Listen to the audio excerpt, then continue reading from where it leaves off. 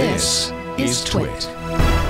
Yeah, we had an interesting case. Now, let's all admit that practically no one in the insurance industry, in the security industry, in the law enforcement world recommends paying the ransom for ransomware. There are just a whole ton of reasons why it's a bad idea. But none of those reasons stopped the leaders of Riviera Beach, Florida, which is a small little town of 35,000 people or so, just on the north side of West Palm Beach, from authorizing a payment of 65 Bitcoins, which on the day they did it was worth somewhere around $600,000 to criminals in the hope that a ransomware attack against the city would be backed off and they would get the unencryption keys so that they could regain access to their data.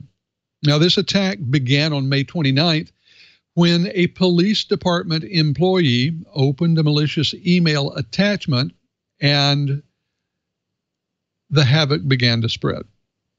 It ended up taking off systems that included the city's email, a water utility pumping station, some of the city's phones, the ability to accept utility payments online, the ability to accept any payments by credit card. Now, the city has tried to do a number of things. They authorized moving expenditure of about $900,000 up from next year where it was planned to this year so that they could replace the damaged and infected hardware. They have gone through and had their own forensic experts, outside experts, working on this. And so the question is, why did they do it? And we don't know very much about that because there's not a whole lot of record about the conversation that went on in the meeting where that payment was authorized. There's no question that this has been an expensive year for municipalities having to deal with ransomware. In the past 12 to 18 months, we've seen a number of different cities, including Baltimore and Atlanta, have to deal with this. And in both of those cases, the cost ended up being millions and millions of dollars, even though neither of them, to our knowledge, actually paid a ransom. One of the things that people warn about when it comes to this ransomware payment is that it can encourage criminals to see ransomware as an effective revenue generating strategy. Over the past 24 months or so, we've actually seen the number of ransomware cases going down because so many companies have just a flat policy of not paying the ransom regardless. What that's done, though, is renew the criminals' attention on organizations that have fewer luxuries when it comes to their principles. Municipal governments, healthcare organizations and companies where there really are some major, perhaps literal life and death consequences of not getting their data back. So I want to bring my co-hosts in. And Bam, I'm going to turn to you first. When should expediency overrule principle? Are there any sort of hard and fast rules that you can think of that say, okay, when this line has been crossed, it's okay to pay whatever the attackers want just to get the data back? Wow, that's a really tough question, Curt. Really, it's when it comes down to life and death things. I mean, we've seen it where whole hospital networks have been on the line, where truly life support systems could be taken offline if ransoms weren't paid. These are issues where you certainly are looking at true life and death scenarios. However, there's other, areas that are a lot grayer, right? I mean, take a municipality like you described, or even a small business who might go under if they don't pay the ransom.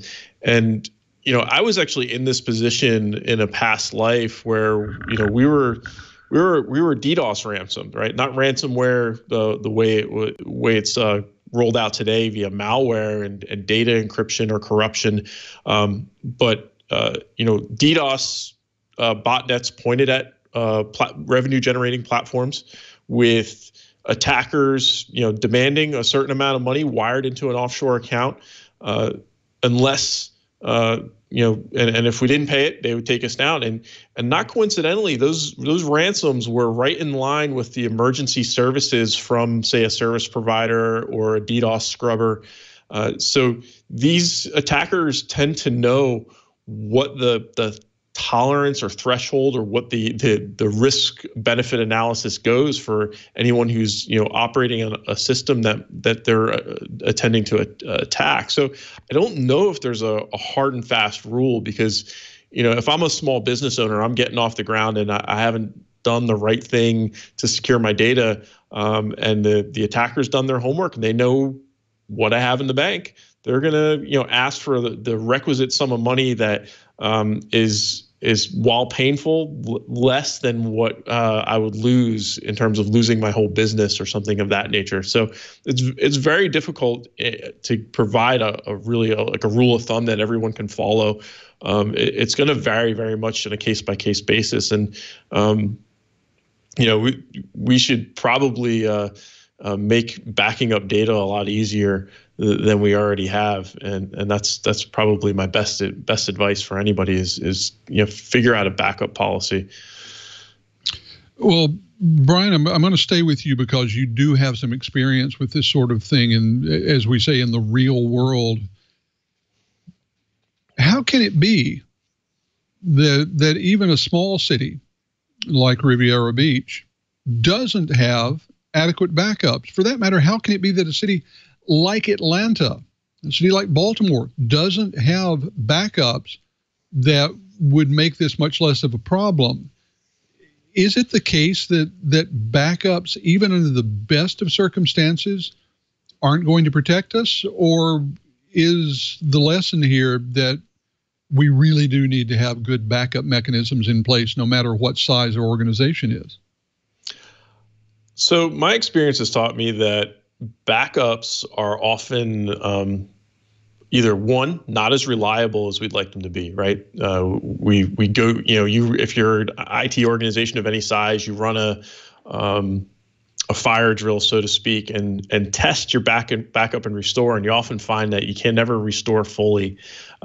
Two, backups often take a long time in terms of restoration of data. So those two factors, in my personal experience, often may contribute to a willingness to pay a ransom, right? Less than 100% trust in your backups. When you're in this position of being ransomed, you say, well, you go to your IT staff and you say, all right, listen, do we feel like we are adequately backed up that we shouldn't pay this ransom? And they might get back an answer that they don't like, that, the last time we ran a dry run of a backup and restore, disaster recovery drill, it didn't go well. Or the other answer is, last time we ran this, it took us, 2 days to get fully restored. That's, maybe 2 days of revenue, 2 days of critical systems offline, whatever the case may be. So backups are a great strategy, but only when they're actually usable in a crisis scenario. Well, I wish I could say that this will be the last time we have a chance to talk about something like this, but I have the strange feeling that we're going to have the opportunity to revisit these issues again.